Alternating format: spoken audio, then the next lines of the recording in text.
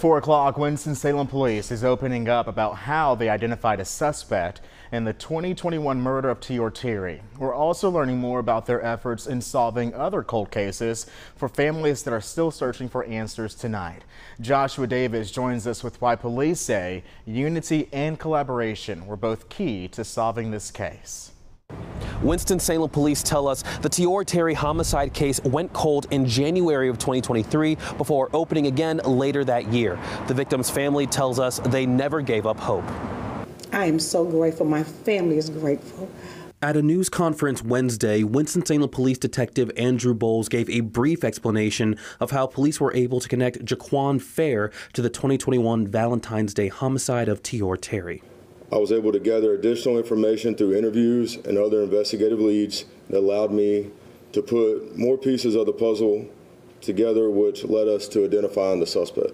We knew of him the day that it happened.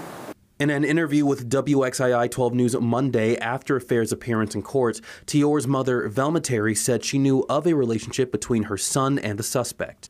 Wednesday, she had one message to the men and women in uniform who worked on the case. But I just cannot thank the Winston-Salem Police Department for just doing their job, for doing a heck of a job. Police Chief William Penn also opened up about WSPD's process for investigating cold cases. They're checking in with the family for updates. They're following up on any viable leads through Crime Stoppers or anything else we might have heard over the years. We look at DNA testing or any new technology that may have come about since the case began. WSPD says from over the last 9 years, they've solved a total of 8 cold cases, with 2 detectives working full-time on those investigations. In the effort to bring families closure, Penn says if you know something about a cold case, it's not too late to say something. We see the pain and suffering that is endured firsthand when our families lose a loved one, particularly to violent crime.